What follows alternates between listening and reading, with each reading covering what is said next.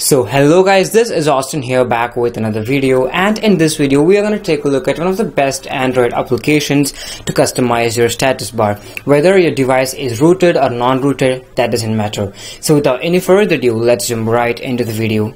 So the application is called Super Status Bar, and I have mentioned it in the link in the description below. So once you have downloaded and installed the application to your device, all you have to do is just open the application, grant all the necessary permissions, or else this won't work properly. So once you are inside the application, you have to click start under the logo, and you have got options like gestures, indicators, main slider, ticker text, and much more.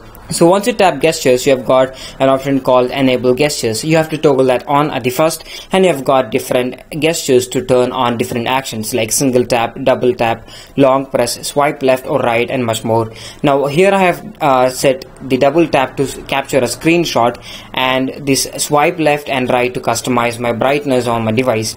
Next you have got indicators, like when you slide your status bar from right to left to decrease the brightness of your device, you will get a slider indicator which could be customized.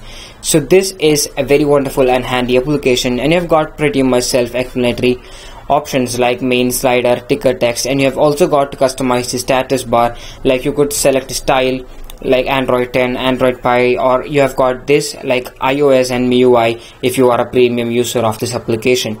You could even change the color of the status bar or the icons present in it. You have also got an option to customize the battery bar, and you have got some extra options which will be more available and customizable if you are a premium user of the application. So this is how it works. You could double tap on the status bar to capture a screenshot, and that is very handy.